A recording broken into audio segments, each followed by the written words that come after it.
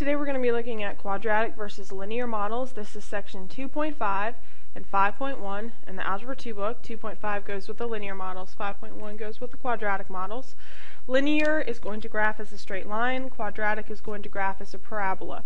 Linear has a regular x in the equation, and quadratic has an x squared in the equation. When you're looking at your equation to tell whether it's linear or quadratic, if you have an x squared, you're quadratic. If you have a regular x, you're linear. Look at the first example. If you FOIL out the parentheses, you'll get 12 plus 3x minus 4x minus x squared, and then minus 5. We have an x squared term, therefore this is a quadratic equation. Try to FOIL the next one. Pause until you're ready. When you FOIL what's in parentheses, we get x squared minus 3x plus 5x minus 15, and then later on we have a minus x squared and a plus 10x. Because the x squared and the minus 10x or minus x squared cancel out, therefore we don't have the x squared term like we think we have, so this is a regular linear equation. On the next one you have a regular x, no squaring, no FOILing that needs to be done. This is a linear equation. On the last one you have an x squared term, nothing's going to cancel, therefore it's a quadratic equation.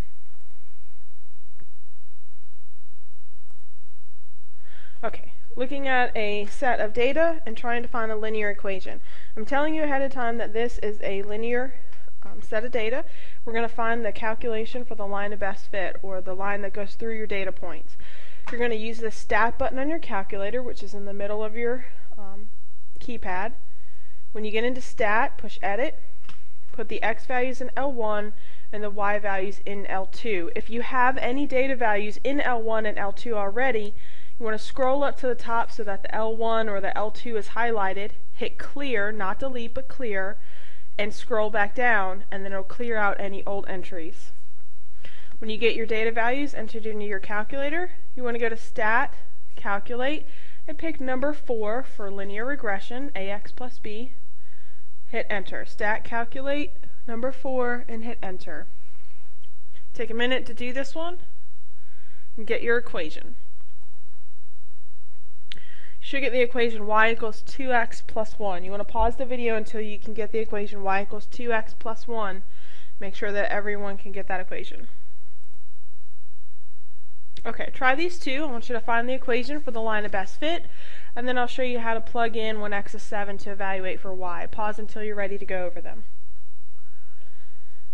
Stat edit, x's go in L1, y's go in L2. If you have any old data values in your calculator, scroll up to the top of L1 or to the top of L2, hit clear and scroll back down. It'll clear out all those old entries.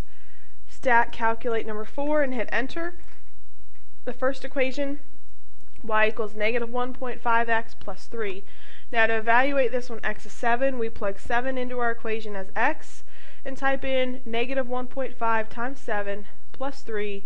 We get an answer of negative 7.5. This is the value of y when x is 7. Look at the second equation. You should get y equals 4x plus 17. Plug 7 in as x. 4 times 7 plus 17 is 45. And this is the value of y when x is 7. Now we're going to try a quadratic model. So I'm telling you in this data set it's going to be quadratic or a parabola shape. Stat edit to put in your values. L1s go for the x's, L2 for the y's. Remember, if you have any old data values in there, you can scroll up to the top of L1 or to the top of L2, hit clear, and scroll back down. It'll clear out all those old entries. Stat calculate, number 5 for quadratic regression. When you're ready, quadrag. Make sure you can get the equation y equals 2x squared minus 8x plus 8. Pause the video until everyone gets this answer and you're ready to go on. Okay, here's 2 more for you to try. Pause until you're ready. On the first equation, you should get y equals negative 1.75 x squared plus 6.75 x minus 4.25.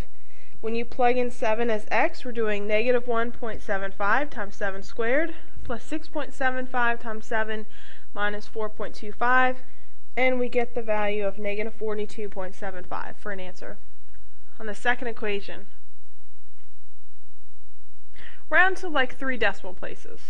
Negative 0.143x squared plus 5.097x plus 16.457. Now we're plugging in 7 as x and evaluating this in our calculator. Should get a final answer of about 45.129 if you round to 3 decimal places. When you have a graph, to find the equation for that model, these are quadratics, we want to pick a minimum of 3 points. So here are 3 points for my first equation. Negative 1, 1 is a point on the graph, positive 1, negative 1 is a point on the graph, and positive 3, 1 is a point on the graph. Enter these in your calculator and stat edit as L1 and L2, and then stat calculate quadratic regression, or number 5, to get your equation. Check your answer when you get it to make sure that you can get 0.5x squared minus 1x minus 0.5. Try the next one. Coordinates. I picked 3 points on my parabola that I saw. I had a point at 4, 5, I had a point at 5, 1, and I had a point at 6, 5. Now I want to enter these in my calculator as stat edit L1 and L2. Then stat calculate quadratic regression.